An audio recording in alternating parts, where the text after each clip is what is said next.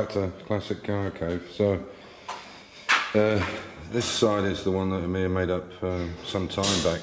I think it was a year or more, and he's made up this side now. So it's all fitted up. This edge has just been taken off. You can see where there's some corrosion on it, and Amir's making a new one for it now. But this boot floor fits well. This is only screwed together with some self-tappers at the moment. That obviously all has to be welded, but we have to get it in line with the rear valance as well. So that's where we're at the moment. And Amir's making a new one. This is the original one. And you can see this is quite badly dented, and a lot of these captive nuts here, there were actually, the threads were gone in them, and there was a bit of corrosion, especially on the edge here. So he's actually going to make a new one. But I guess that, I bet you any money that's too small, right? Yeah. Yeah, so I have to use some angle iron or whatever. But that's the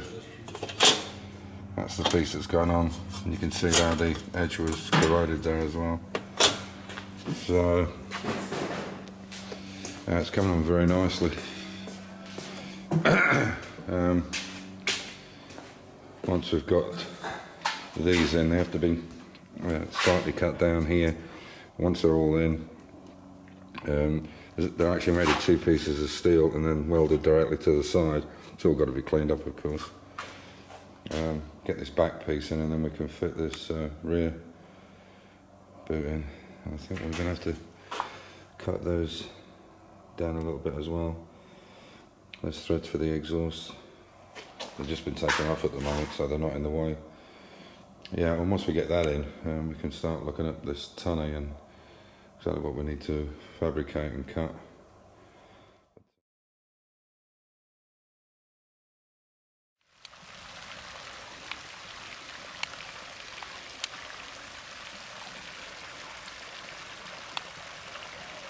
That's quite quick.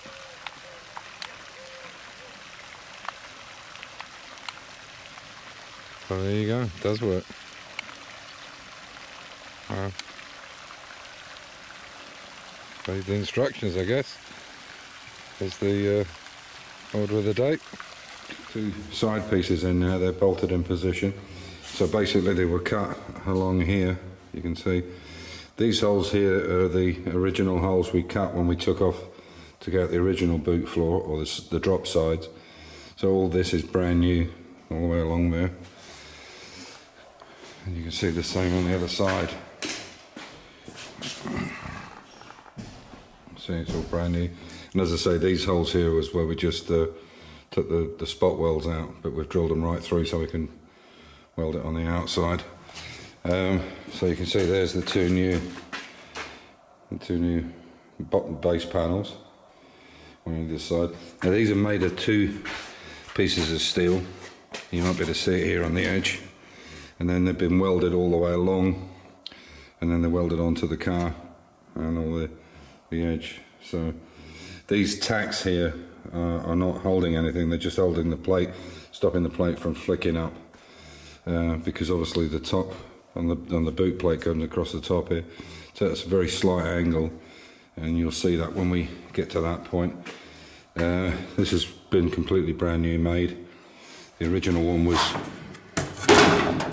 is here, and as you can see, it's quite badly damaged and deformed. It just wasn't worth we built a completely brand new one. And there's the battery box. Again, this isn't welded yet, none of this will be welded, it's just got self-tappers in at the moment. And you can see here was where the bolts go in. So basically the two sides, the bottom is the only thing that goes in, and this spare wheel well goes in afterwards. It goes in after the car's painted. It's back on the chassis, and you put it in separately, because as you can see it goes into that space there, into that hollow there where the tank is. That's why the tank's shaped like that. So today we cut down the inner wings, because we'd repaired them all. There's a few areas where we need to very slight fettling on it, because as you put the tonneau cover on, it's catching. So we've recut these wings down and cut a few relief cuts in it, but generally it fits pretty good now. So there's a bit of tidying up to do in there. Oh, and this is a little thing, I don't know if you guys have seen these or not, but these are just little chrome magnets that we use from time to time to hold bits of metal together. And what we did is we have this buzz bar that we use for going behind. If you want to do some welding there, they're great because you can just pop it on the back side, use it as a heat sink, and because being copper, the weld won't stick to it. So you can, for instance, you know, something like that, if you wanted to start to cover that hole up or long ways, that's the way to get rid of holes. This is needed, obviously, it's a drawing. And what we found was, as sheer luck, but these magnets actually fit through those holes. This is obviously off a buzz bar. So, for instance, if you wanted to, I don't know, if you had a hole here on the side, you could basically do this. I'll get the other one and show you what I mean. So you could have put the buzz bar on like that. Now, Randy at Lone Star Mini, he's bought a copper plate like this that has the magnets already laid into the copper, which is a brilliant idea. I'm going to find out where he got it from. But that's the same kind of thing, and it just was sheer luck that the holes happen to be roughly the right size. But as you can see, you could use that, and then you wouldn't need two hands. Not perfectly tight, but it works. So there you go. And as I say, it's all right for down the way. But sometimes you need two hands, you know, to try and keep the copper bar behind while you're actually welding is a bit of a problem. So there we are. We're getting on really well. That's all together. So the next thing now is to get this tonneau absolutely set up right. We need to buy some captive nuts for the side here for the wings to go into underneath. This is how they would normally fit on. So I'm looking around now to see if I can find a cage with a square nut in it.